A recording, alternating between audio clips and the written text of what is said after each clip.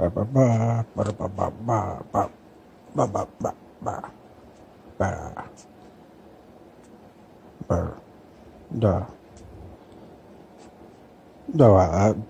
everyone, Ryan here.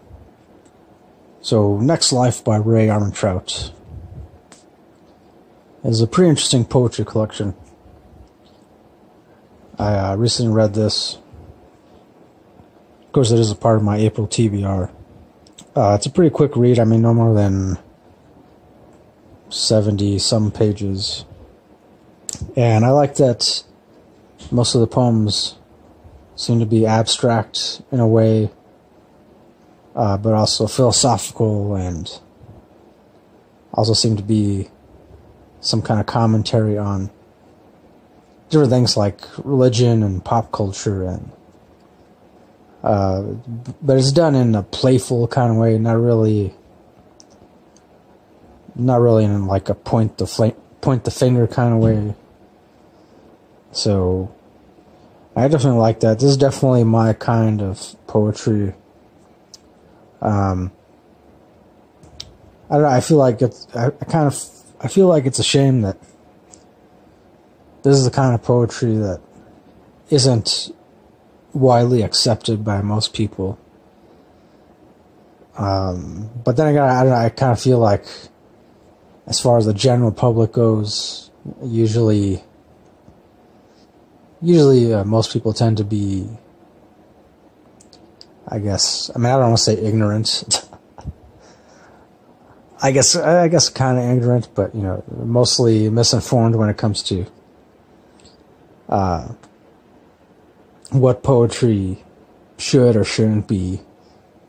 So, I mean, I've always felt like poetry has no rules or boundaries or limits. I mean, yeah, you could say that when it comes to writing certain kinds of poems, there are some kind of guidelines, but overall, I never believed that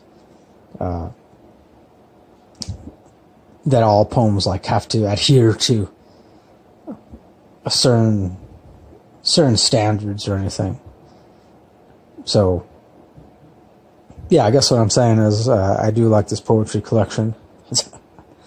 I also like that the way most of these poems are formatted, where it's there's like the first two lines, and then there's a break, and then the next two lines, another break, and then one line or another break, and also too, there's these pause marks in between certain lines, after certain lines. I mean, which for me, I consider them to be pause marks. I don't know what else they can be.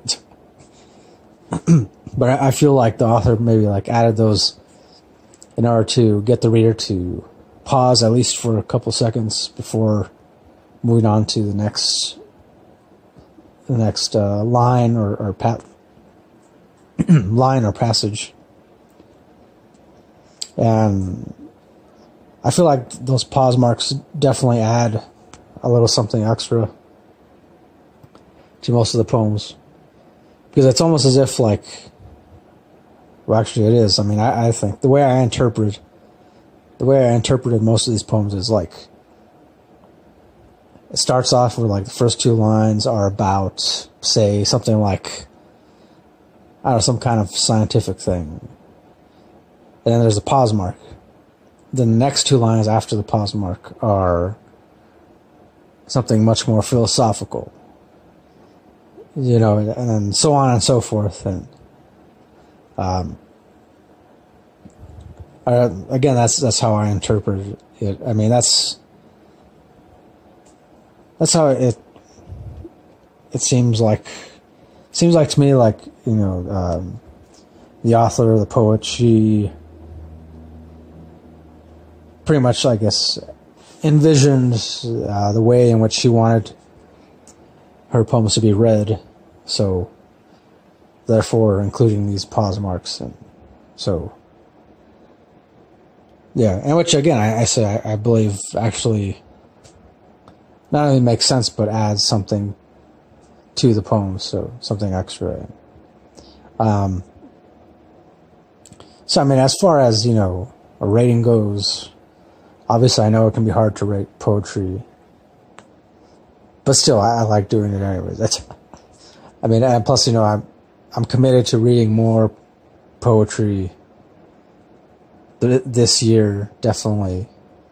So as far as the rating goes, I'm going to give this, I'm going to give it 5 stars. Yeah, 5 stars, because I like that, it's, in a way, it's kind of like, I mean, when I compare this to other collections, like, say, Milk and Honey, or, I don't even know, or like other contemporary poetry collections, and this is definitely one of my favorites. Definitely one of my favorites, because I mean it's just my kind of poetry. It's,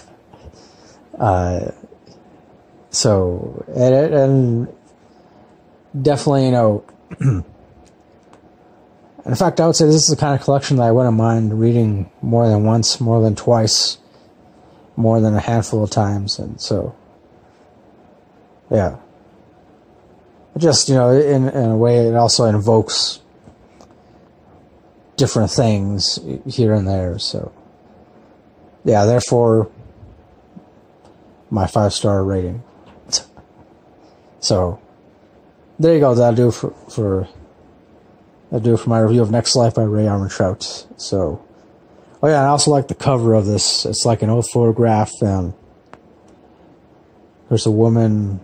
Looks like she's conjuring up a beam of light or something, and I'd actually like to find out more about the photograph too, the cover, and so yeah.